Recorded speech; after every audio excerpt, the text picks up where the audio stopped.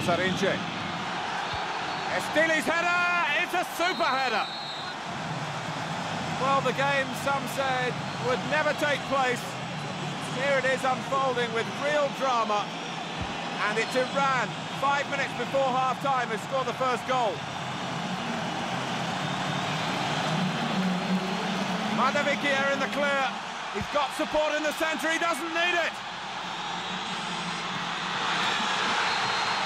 It's surely Iran's victory now, with 6 minutes to go. Goalkeeper's come a long way and made a mistake. McBride's header, is it over the line? It is now, with Stewart following in. Did it look to me as though it was McBride's goal? And I think that replay proves it. 2-1.